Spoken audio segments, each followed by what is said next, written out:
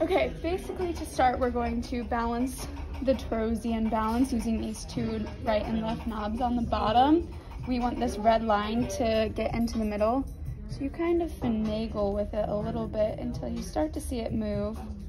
And you want them to be exactly the same in that middle line.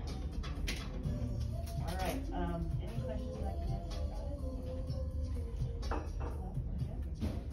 All right, well, go ahead and thank you for your note, and you can throw away your test strips and then rinse your bucket. All right, so that is pretty even.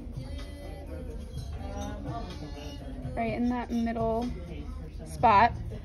So when I weigh things, I like to use some weighing or filter paper to make sure that none of my product spills. So when you add those, it's gonna make it a little uneven, so you're gonna do this again. It shouldn't make too big of a difference. So wait until it balances out to make a change.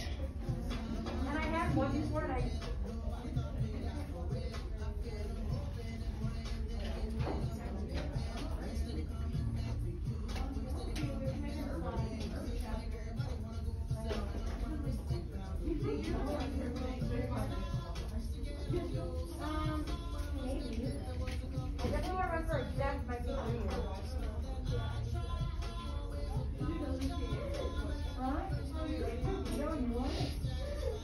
All right, so that is pretty evenly in the middle of the two weighing papers. So now I'm going to weigh about 0.6 grams of the salicylic acid. So I'm going to turn this knob where it says grams right here all the way to the desired weight that I want. So 0.6, it should make these pretty uneven, which means you're adding the drug to the left side of the balance. And you want to go small volumes at a time so it's easier and you don't have to take some drug out.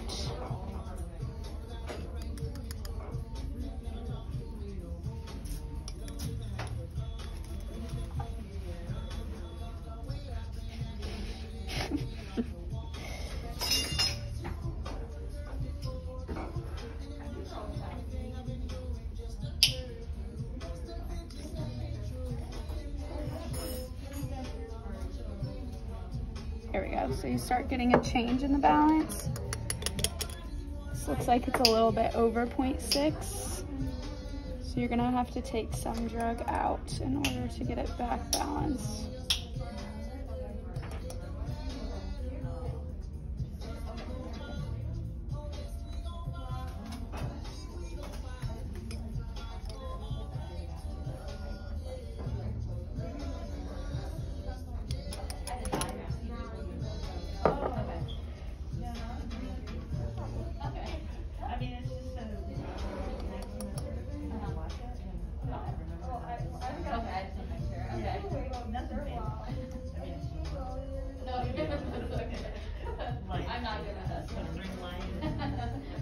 All right, now you can see that this is pretty in the middle. You might want to take a little bit more out just to make sure it's exactly, and wait until it balances. All right, now you can see that this red is in the middle, which means all of your drug has been measured to 0.6 grams.